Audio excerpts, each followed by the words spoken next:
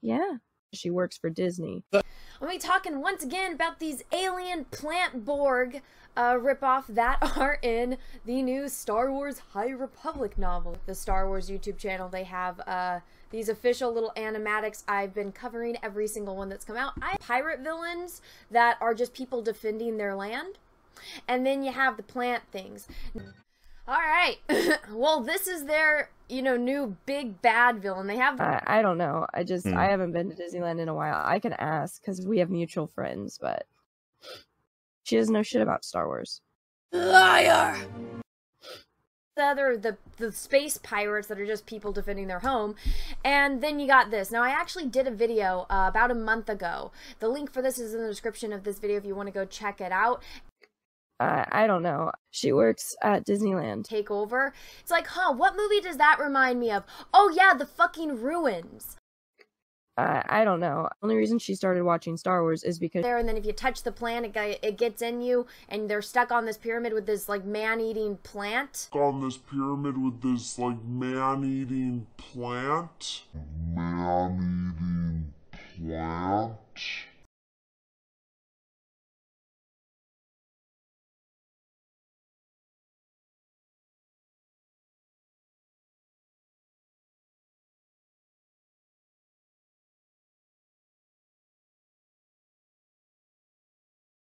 They basically ripped off the plot of that horror movie from back in 2008. I don't know. That's the only reason why she covers all of this, because she works there. That is pretty controversial right now because they... I don't know. That's why everything she says about Star Wars, or at least Disney Star Wars, is going to be positive. That is pretty controversial right now because... They talk about Jedi sexy time, but I'm just going to, even though I showed this in my previous video, these space evil Sith plants. So, oh yeah, the fucking Borg! Oh yeah, the fucking Borg! Oh yeah, the fucking Borg! That's the... Oh yeah, the fucking Borg. That's... I see her all the time. It's like, oh, they're on a space station and this whole plot is the ripoff of the Ruins, but... Because she's only started watching Star Wars recently. She didn't grow up watching Star Wars. The only reason she started watching Star Wars is because she works for Disney. And so she has to cover, or she has to, watch at least the new Disney stuff. Oh my gosh, what does that remind you of? Oh yeah, fucking Star Trek. Because remember in The Phantom Menace when they say, oh, the Sith have been extinct for a millennia. And, they're even in complete denial about it when Qui-Gon's like, yo, I faced a fucking Sith Lord. And they're like, yeah, no, Sith are extinct, dude. So yeah. But yeah, it's Star Trek. It's a ripoff of Star Trek. I'm sure that they have pesticides in the Star Wars universe. Just call up Padme's gardener. Heck, call up any of the gardeners on freaking Naboo. They can take a fucking flamethrower and set it off and you can kill these things. Give me a fucking break that this is the Jedi's most scariest thing. Oh, at the end when it's showing like the galaxy turning all red because of a fucking plant that a gardener could take on. Give me a break. Yeah, let's rip off Star Trek. And if you are skeptical about that, you want to know, I wonder where did they get this idea for the day? And you guys, this is just ridiculous. Everything about the High Republic is a complete fucking joke. I don't know her exact job. I've just seen her there a lot whenever I used to go. It was pretty strategic. Pedro Pascal got a movie deal. Gina Carano got let go from Disney Star Wars. So I was scrolling through my feed and the hashtag cancel Disney Plus was trending. It's just completely revealed that you ripped off the plot of a movie from 2008. Great job, people at Disney. Congratulations. The other night, the news dropped about Lucasfilm, firing Gina Carano. And this popped up in my timeline because Disney promoted it. Promoted it means, kind of like this one, promoted by Truly. So when it's promoted, that means the company paid to have it come up in my timeline. Such a good movie. And it was one of those movies that actually had a colorblind casting. before it was like super woke and it's like, yeah, we have to have diversity. It's like this movie was doing fucking diversity before it was even a little check mark on your stupid fucking checklist.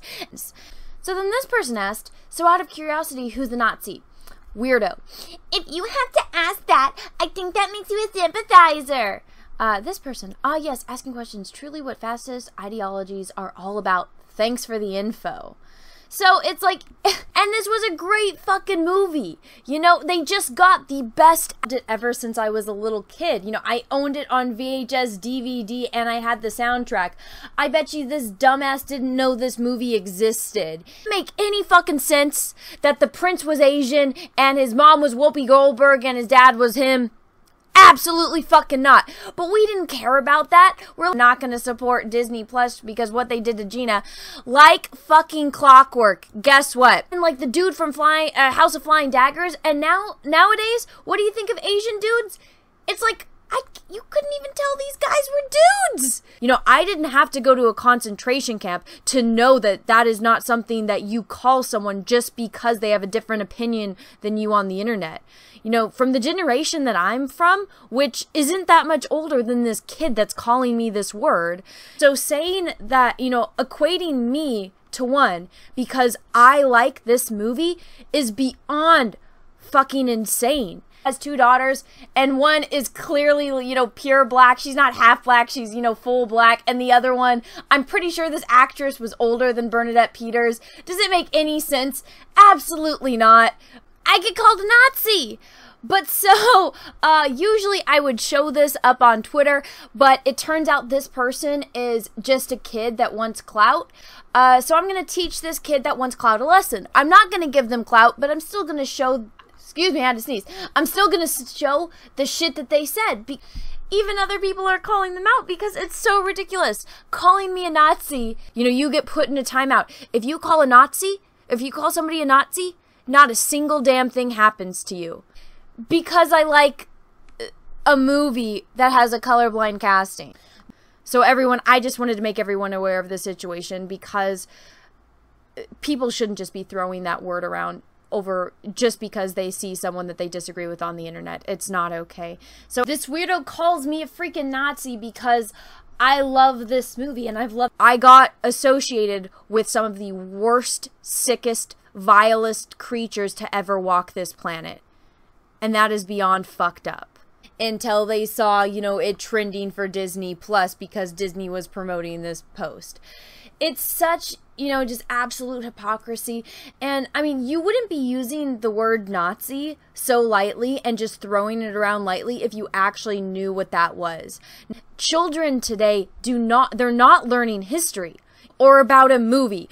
I guarantee you, you know, a real Nazi would not be happy with this movie, would not be happy with a colorblind casting, would not be happy, not something a Nazi would be okay with.